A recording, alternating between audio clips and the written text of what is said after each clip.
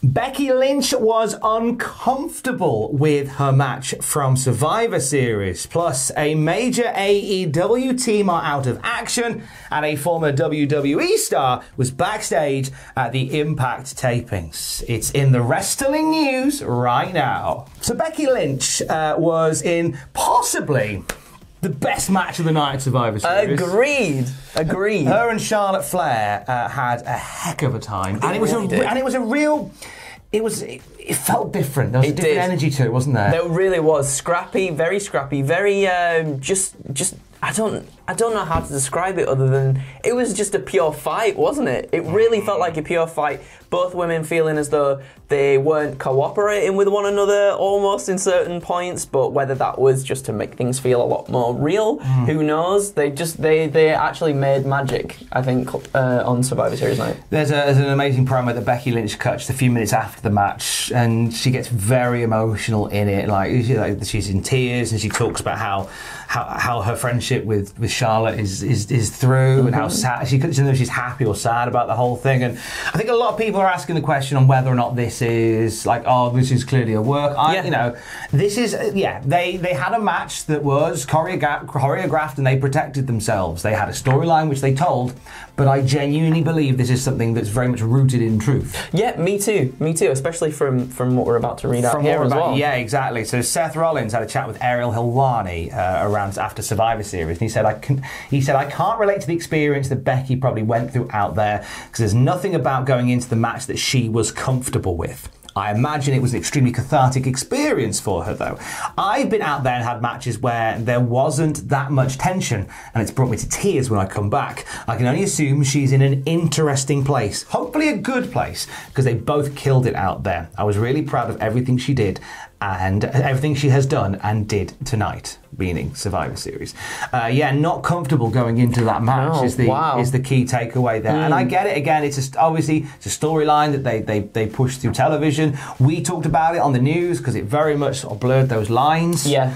And but it's very much rooted in a very sad truth that these two used to get on incredibly well and now don't like each other very much. Wow, that's such a big thing as well, isn't it? But with all that they've been through as well, like, I mean, it's a testament to both wrestlers that they can still put on an incredible match whilst still having this tension between them too, just because they know each other so well as well. And granted, I don't necessarily think you should always harken on the real life experiences between people to make good storylines, but this does make for a very good storyline. Yeah, I mean, Mick Foley was always a great purveyor of this, where he said that, like, you know, he'd go to what he called Promo Land in a lot of his books, where he would kind of find a little something in his core that he would latch onto. A lot of some of the, when he did some promo stuff with The Rock, and he said that he pulled on some of those experiences he had with The Rock, where like they weren't positive ones, and he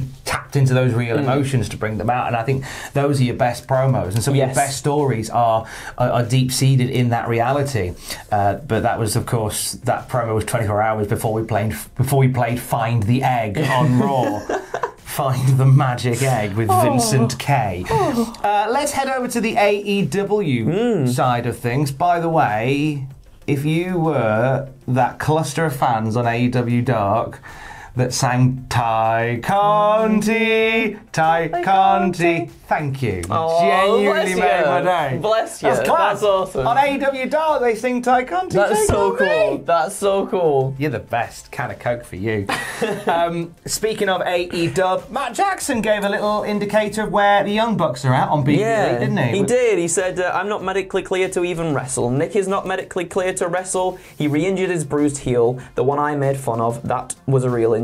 Joke is on me. Now my neck is kind of giving me grief. And the Young Bucks are expected to remain on television, but they'll be unable to compete for a little while. And this is where, Tom, I think we see Adam Cole starting to take control of everything, and then perhaps we see Kenny Omega finally come back, and then things dissolve between the Elite. Ooh. Well, this is a good. This is a good bit of timing for Adam Cole. Yes. Because like he now seems to be the only healthy member of the Super Clique. He does. So he'll step into the lead role, I think, almost by default. And definitely. Yeah, here's to some interesting faction wars down the road. Staying with the other members of the Elite, Kenny Omega he's off to have numerous surgeries, multiple surgeries for serious injuries. Still had time to get to Wales though over the weekend. Was it the Wales Comic? It was the Wales Comic Con he was at, wasn't it? I think so, yeah. Sometimes they do the Wales Comic Con in Telford. He wasn't in Telford, We've got to know, we've got to know. I'm going to check where he was, because I know sometimes they do the Wales Comic Con in Telford. So apologies to Telford. There you go. Wales Comic Con. Oh no, the Telford Takeover's next year. Oh, okay. I think. He's thinking about I don't know what am I saying, because I saw my mates Joey Sanchez and Luke Basham there. They would have gone to the Telford one. Okay, either Wales or Telford. Either Wales or Shropshire.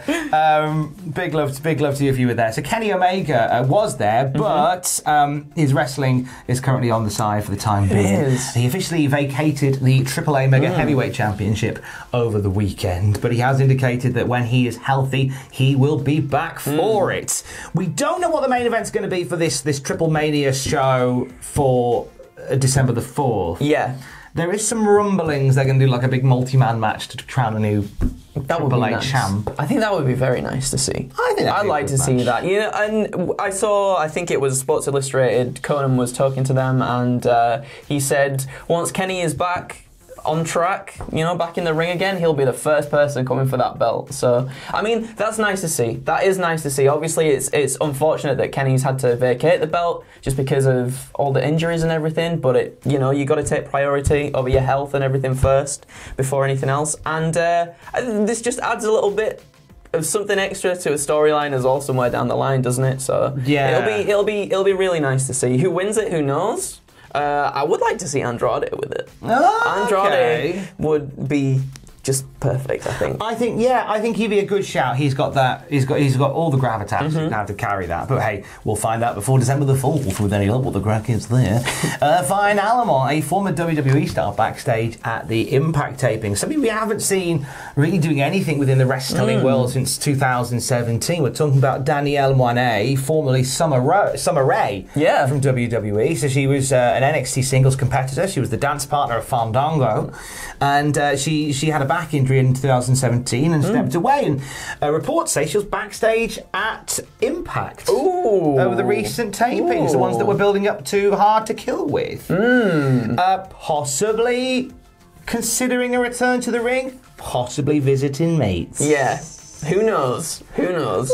You know what? It's like, I think you'll be with me on this when I say that Impact Wrestling probably has the best women's division. Yeah.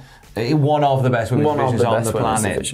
Without a doubt, yeah. Just a great selection of talent there. And hey, Summer Rae, I think, can bring something to it. I think she can. Her segments were always really fun. The stuff that, with the Rusev and Lana thing, that was interesting as well, I think she can definitely bring something to the table. We'll keep an eye on that one, and when we know more, and as we get more news throughout the day, you will know more at cultaholic.com. What are you working on today? Anything exciting? I'm doing a story of, Tom. I'm doing a story of Heroes of Wrestling. So it's interesting. It's very interesting indeed.